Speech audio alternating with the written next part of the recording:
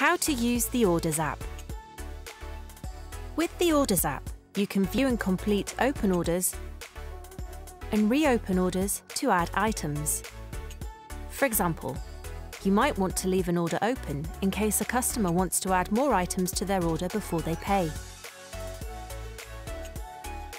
If you need to share an order with another employee to fulfill before the order's been paid for, or give your customer a bill before they pay, you can.